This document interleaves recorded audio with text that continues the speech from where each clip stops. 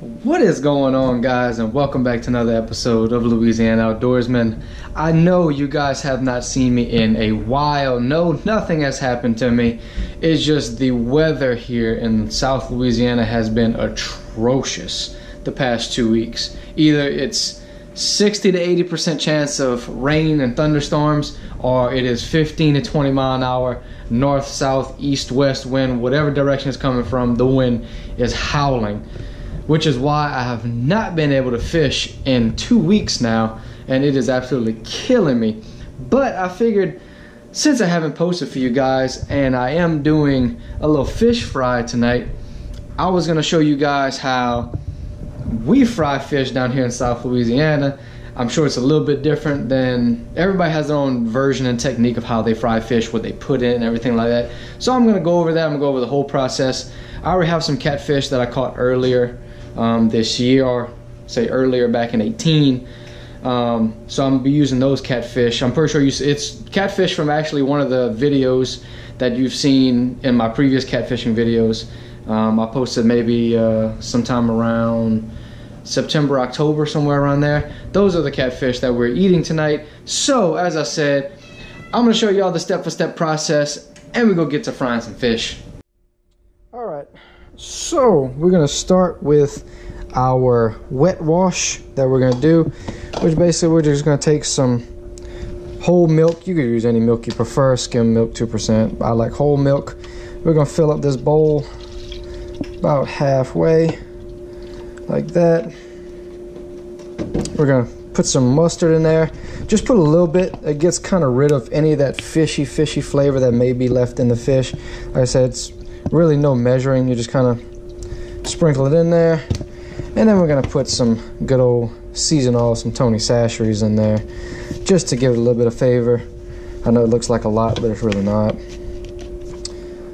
We're gonna go ahead and mix that up, and then we're gonna also have another wet wash that's gonna have my personal touch secret ingredient, which isn't really too secret, Frank's Red Hot. I've seen a few people use this recipe, and I tried it, and it is absolutely delicious.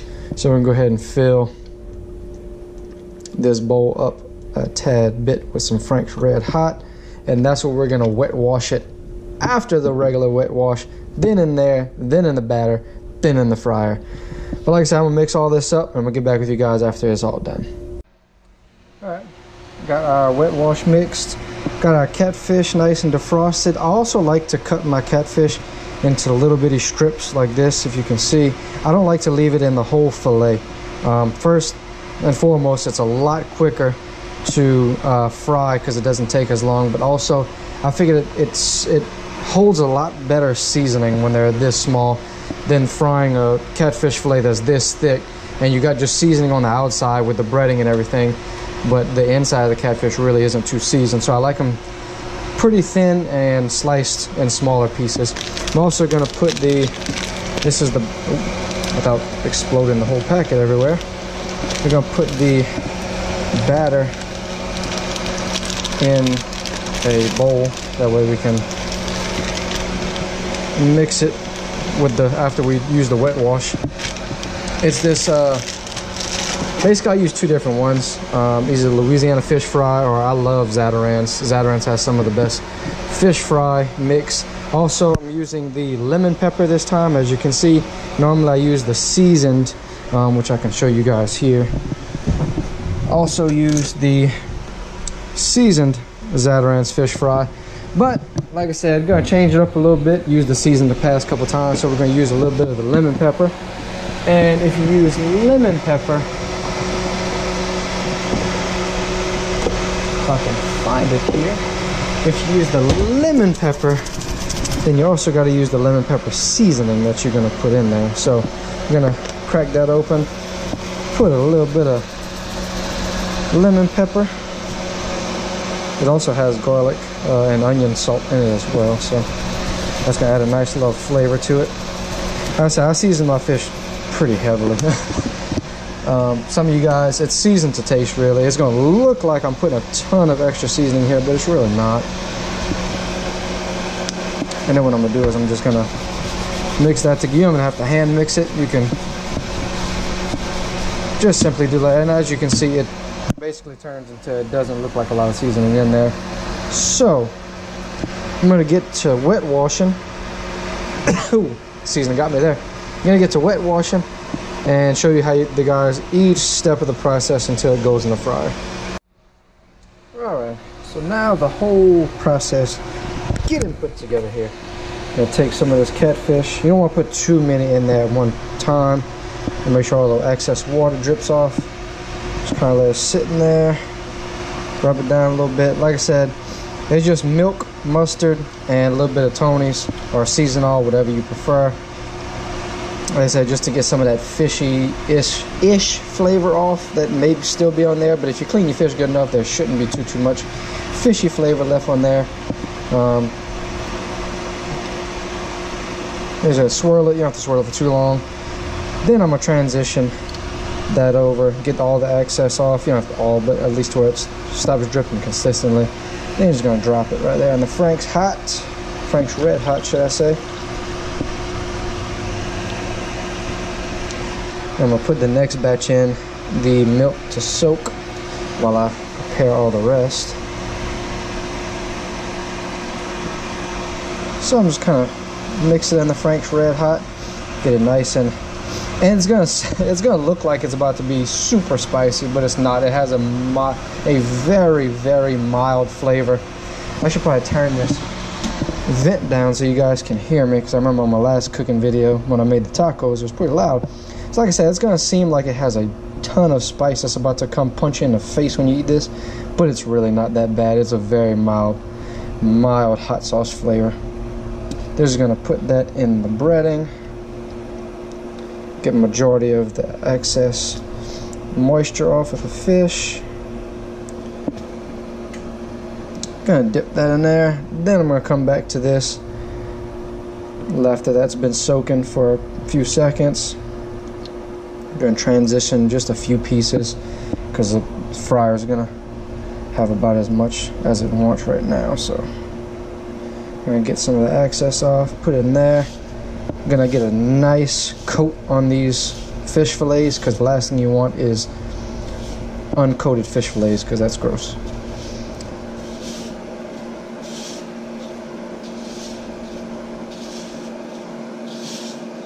Like I said, get them nice and coated. They should somewhat look like this when they get out.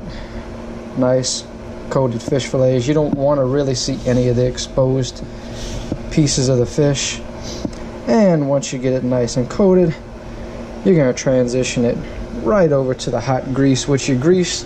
I normally fry my fish at about 350, 375, somewhere around there. You just want it on decently high heat. And when I'm doing a small fish fry like this, just for 2 or 3 people, I usually just use a pot like that with some grease in it, just some regular vegetable oil. When I have more or doing a really big fish fry, I'll break out the actual fish fryer itself, the deep fryer. But for small fish fries like this is a whole lot easier than breaking out and going through 2 gallons of oil just to fry a pack of fish. Like I said, if they're not coated all the way, make sure you get them coated. I'm gonna go ahead and transfer them right over.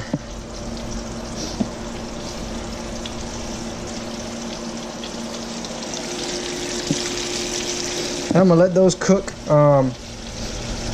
You can stir them. I'd at least leave them sit for about 3 to 4 minutes. Then you're gonna kind of stir them to make sure they're not sticking to the bottom for any reason.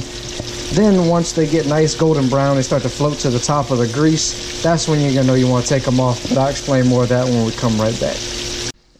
All right, so it's been about 3 to 4 minutes. I'll just go ahead and give these a good little stir. As you can see, they're starting to turn golden brown already. They're not done, nowhere near done, but they are turning golden brown, and they're not sticking to the bottom. So I'm gonna leave these alone. Let them cook for about 5 more minutes. It normally takes about 8 to 10 minutes, depending on how thick the fillet is. These are thin, so it's not gonna take long. I say about 8 minutes max. We're gonna take them bad boys out. What I'm gonna do now, I got these few left little pieces right here. I'm gonna let those sit, put them in the hot sauce, put them in the batter, put them in the fryer, and I'll get back with you guys when everything is on the table. All right, everything is done. As you can see, look at those golden brown, delicious catfish fillets. Also got some French fries, which was frying up before I cooked these fish.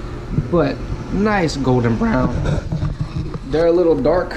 That's because of the batter I use. Some batters I use, it comes out real light. These are a little dark. So, you know what time it is. It is the taste test. Let's see if this actually tastes any good. That's a little close to my face. So,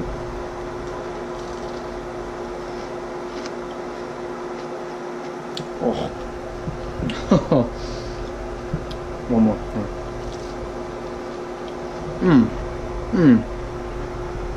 That Frank's Red Hot. Key. It penetrates the fish and puts salt in the fish, not as well. They got salt on the batter, but when you bite into the fish, there's actually a salty flavor in the fish as well. It is absolutely delicious. So, I'm about to literally consume that whole tray of fish. And, well, I saved some for my wife, but I'm about to chow down. Hope you guys enjoyed. Once again, I apologize for not coming up with no fishing because this weather is insane down here. Between weather, my work schedule, and everything else, I'm gonna try to get on the water sometime next week. If this weather cooperates, I'm gonna have fish for you guys. If the weather don't cooperate, I apologize one more time. Stick with me through these brutal winter transition into fall, spring months, and then we're gonna get on some fish. As always, stay tuned for another episode of Louisiana Outdoorsman.